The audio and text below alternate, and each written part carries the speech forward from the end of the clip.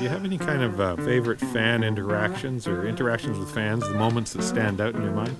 Okay, so I think one of my favorite ones was when we did the screening of the movie in Regina, and all the people who donated to the crowd share, who donated the most. Wasn't that one of the experiences? They all came to the screening.